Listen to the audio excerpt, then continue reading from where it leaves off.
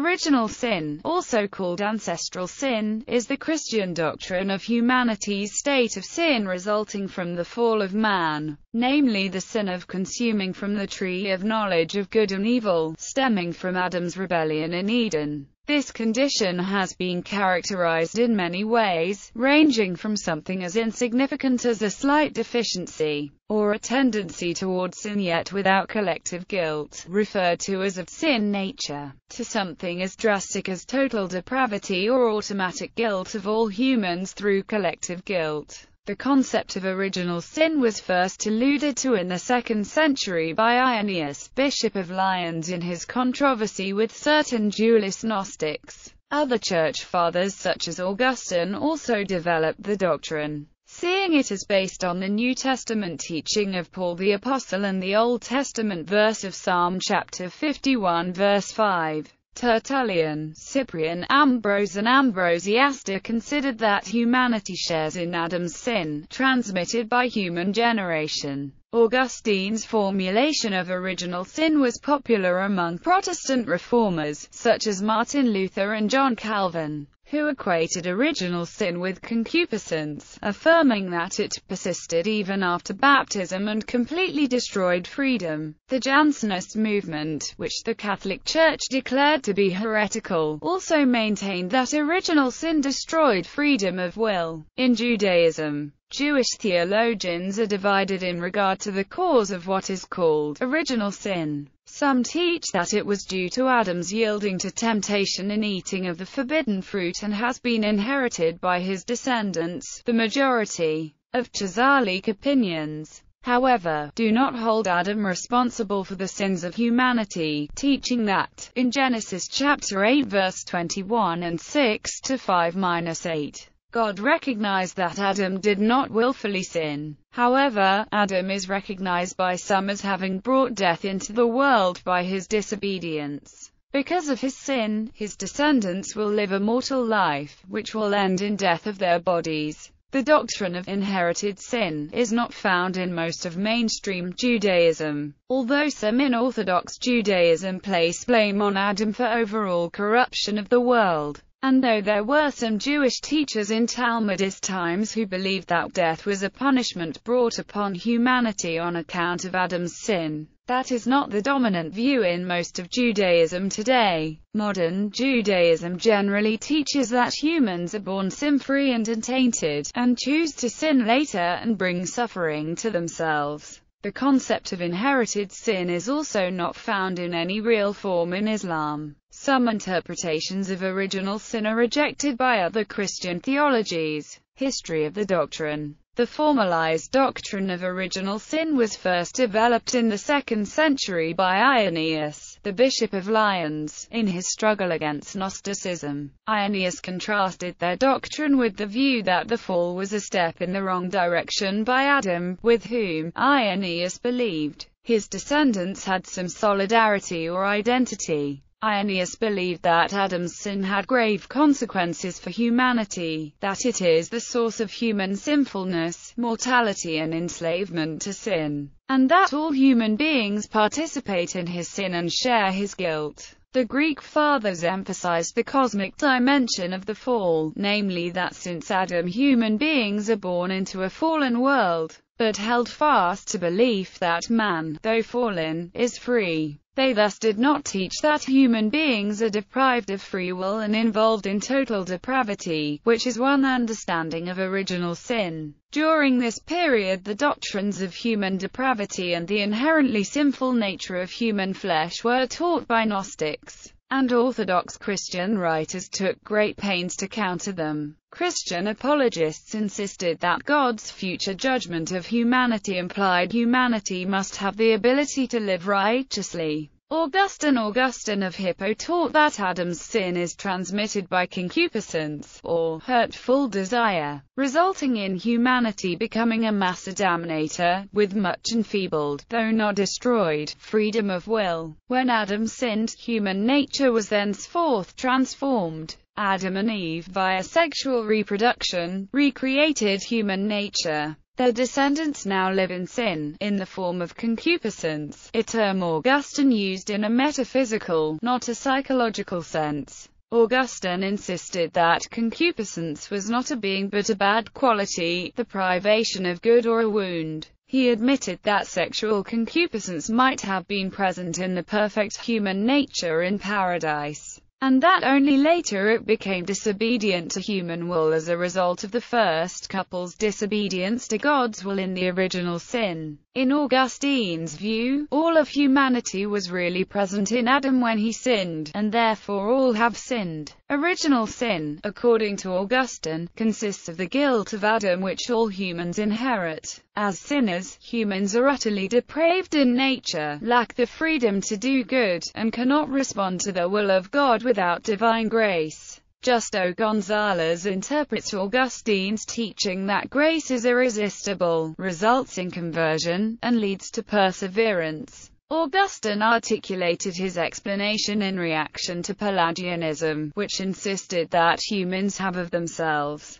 without the necessary help of God's grace, the ability to lead the morally good life, and thus denied both the importance of baptism and the teaching that God is the giver of all that is good. Pelagius claimed that the influence of Adam on other humans was merely that of bad example. Augustine held that the effects of Adam's sin are transmitted to his descendants not by example but by the very fact of generation from that ancestor. A wounded nature comes to the soul and body of the new person from her parents, who experience libido. Augustine's view was that human procreation was the way the transmission was being affected. He did not blame, however, the sexual passion itself, but the spiritual concupiscence present in human nature, soul and body. Even after baptismal regeneration, Christian parents transmit their wounded nature to children, because they give them birth, not the rebirth. Augustine used Ciceronian Stoic concept of passions to interpret St. Paul's doctrine of universal sin and redemption. In that view, also sexual desire itself as well as other bodily passions were consequence of the original sin, in which pure affections were wounded by vice and became disobedient to human reason and will. As long as they carry a threat to the dominion of reason over the soul, they constitute moral evil, but since they do not presuppose consent, one cannot call them sins. Humanity will be liberated from passions, and pure affections will be restored only when all sin has been washed away and ended,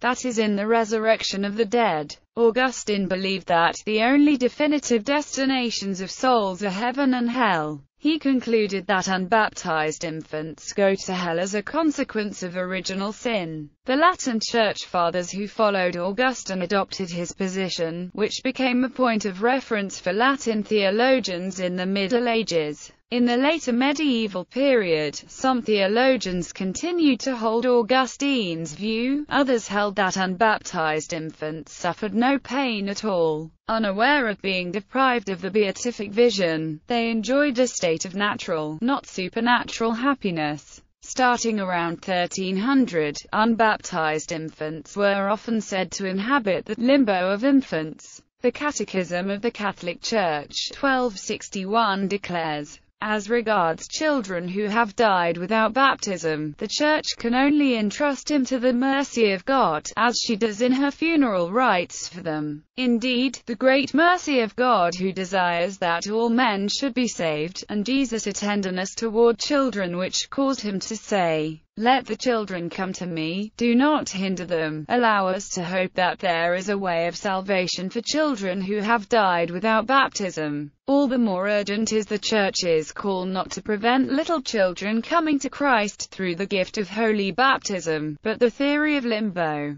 while it never entered into the dogmatic definitions of the magisterium, remains a possible theological hypothesis. Cassian in the work Sir John Cassian, Conference 13, recounts how the wise monk Chaeremon, of whom he is writing, responded to puzzlement caused by his own statement that man, even though he strive with all his might for a good result, yet cannot become master of what is good unless he has acquired it simply by the gift of divine bounty and not by the efforts of his own toil. In Chapter 11, Cassian presents Cheremon as speaking of the cases of Paul the persecutor and Matthew the publican as difficulties for those who say, the beginning of free will is in our own power, and the cases of Zacchaeus and the good thief on the cross as difficulties for those who say, the beginning of our free will is always due to the inspiration of the grace of God, and as concluding, these two then, viz., the grace of God and free will, seem opposed to each other, but really are in harmony, and we gather from the system of goodness that we ought to have both alike, lest if we withdraw one of them from man, we may seem to have broken the rule of the Church's faith. For when God sees us inclined to will what is good, he meets, guides, and strengthens us.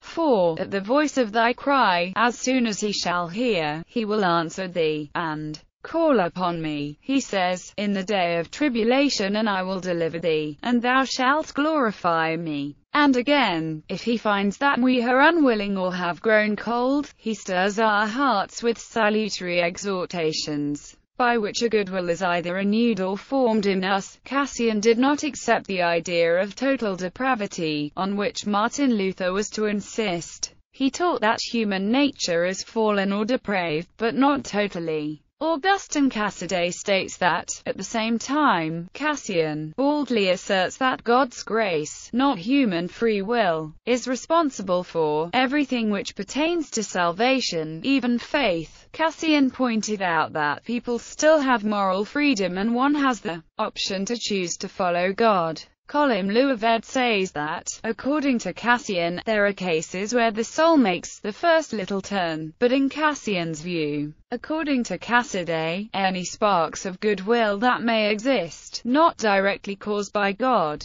are totally inadequate, and only direct divine intervention ensures spiritual progress. And Lauren Pristas says that, for Cassian, salvation is, from beginning to end, the effect of God's grace. Church reaction opposition to Augustine's ideas about original sin, which he had developed in reaction to Pelagianism, arose rapidly. After a long and bitter struggle, the general principles of Augustine's teaching were confirmed within Western Christianity by many councils, especially the Second Council of Orange in 529. However, while the Church condemned Pelagius, it did not endorse Augustine entirely, and, while Augustine's authority was accepted, he was interpreted in the light of writers such as Cassian. Some of the followers of Augustine identified original sin with concupiscence in the psychological sense, but this identification was challenged by the 11th century Saint Anselm of Canterbury,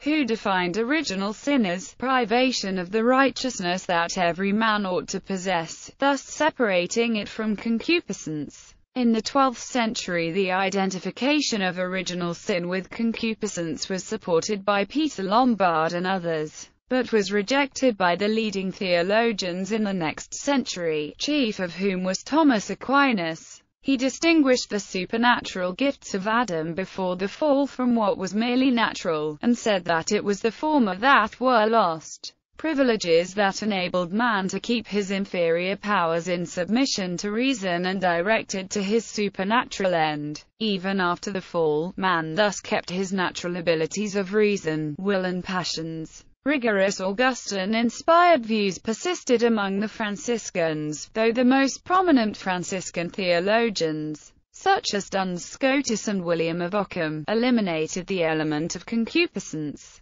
Protestant Reformation Martin Luther asserted that humans inherit Adamite guilt and are in a state of sin from the moment of conception. The second article in Lutheranism's Augsburg Confession presents its doctrine of original sin in summary form. It is also taught among us that since the fall of Adam, all men who are born according to the course of nature are conceived and born in sin. That is, all men are full of evil lust and inclinations from their mothers' wombs, and are unable by nature to have true fear of God and true faith in God. Moreover, this inborn sickness and hereditary sin is truly sin, and condemns to the eternal wrath of God all those who are not born again through baptism in the Holy Spirit. Rejected in this connection are the Pelagians and others who deny that original sin is sin, for they hold that natural man is made righteous by his own powers, thus disparaging the sufferings and merit of Christ. Luther, however, also agreed with the Roman Catholic doctrine of the Immaculate Conception by saying, Mary is full of grace, proclaimed to be entirely without sin. God's grace fills her with everything good and makes her devoid of all evil. God is with her, meaning that all she did or left undone is divine and the action of God in her. Moreover, God guarded and protected her from all that might be hurtful to her. Protestant reformer John Calvin developed a systematic theology of Augustinian Protestantism by interpretation of Augustine of Hippo's notion of original sin.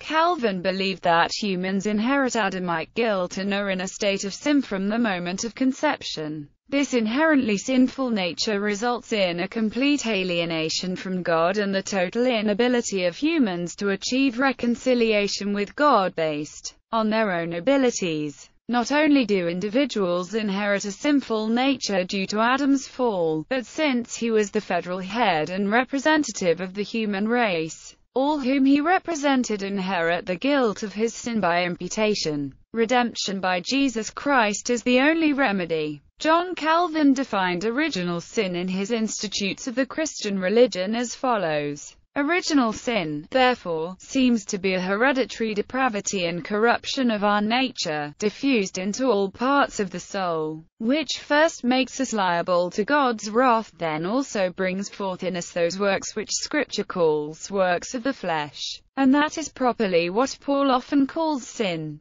The works that come forth from it, such as adulteries, fornications, thefts, hatreds, murders, carousings, he accordingly calls fruits of sin, although they are also commonly called sins in Scripture, and even by Paul himself. Council of Trent. The Council of Trent, while not pronouncing on points disputed among Catholic theologians, condemned the teaching that in baptism the whole of what belongs to the essence of sin is not taken away, but is only cancelled or not imputed, and declared the concupiscence that remains after baptism not truly and properly sin in the baptized, but only to be called sin in the sense that it is of sin and inclines to sin. In 1567, soon after the close of the Council of Trent, Pope Pius V went beyond Trent by sanctioning Aquinas's distinction between nature and supernature in Adam's state before the fall, condemned the identification of original sin with concupiscence, and approved the view that the unbaptized could have right use of will.